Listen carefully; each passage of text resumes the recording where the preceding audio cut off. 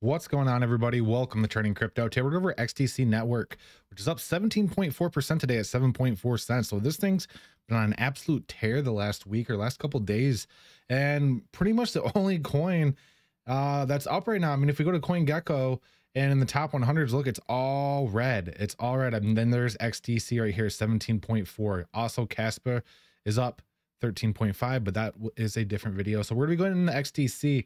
So with that, let's get into the price prediction and technical analysis on XDC Network.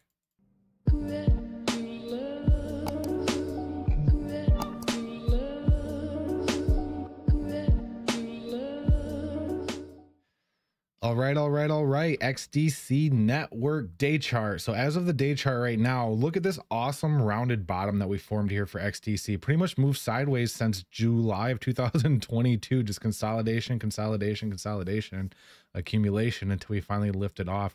We actually broke above a very critical horizontal resistance area for XDC as well. Right here, that 675 was a mega resistance area for XDC. You can see we wicked to it once and then we blasted right through it.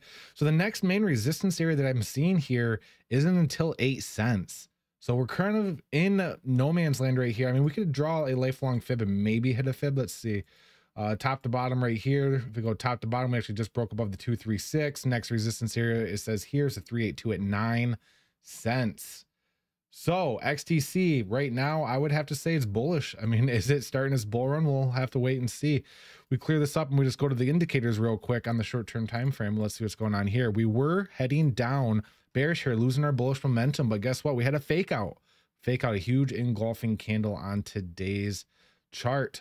RSI briefly overbought. We are pretty high in the RSI, so take that into consideration. We're at 77. We did get a sell signal yesterday on the WTX, but if we were to listen to that, we would have missed this pump that we got today. So XDC bullish right now. Let's go to the 4-hour time frame and see what's happening on the short-term time frame. Look how many sell signals we had and we continued higher down there.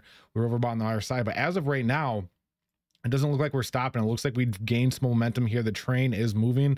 We are very, very bullish here on the MACD, not even showing any signs of slowing down. In the 4-hour, RSI is overbought, but this thing can go overbought and stay overbought for quite a while. And as you can see, you can print multiple sell signals and still maintain your upwards momentum. So short term right now, let's see what's happening with the fibs top to bottom right here. Next up, what I was saying is around that 8 to 9 cents area, so that 1, 2, 3, 6 area.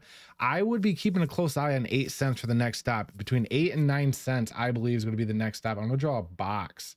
I'm going to draw a rectangle box at 9 cents all the way down to 8 cents. And this is going to be the go-to area. This is going to be the heavy resistance area for XDC. If we get through this box, then we're going to be off to the races here. And this thing's going to start, I guess you can kind of say it's starting its bull run right now. If we get over this, that's only going to confirm it. So I'd be keeping an eye on 8 cents for the next stop. That's where you're going to start hitting some resistance, and then you'll be battling resistance between 8 and 9 cents. Get over 9 cents, then it's off to 10, and then to infinity and beyond. So congrats on people who held XDC for the extended period of time. I know how much it sucks when your coin doesn't move, and if you held this entire accumulation phase, it definitely paid off, because look at how awesome this rounded bottom is right here. That is a beautiful, beautiful rounded bottom. So with that, none of this is financial advice. And if there's any coins you'd like me to chart, or if you'd just like to chat with me, you can post them on my Discord or on my Twitter page. The links are below in the description.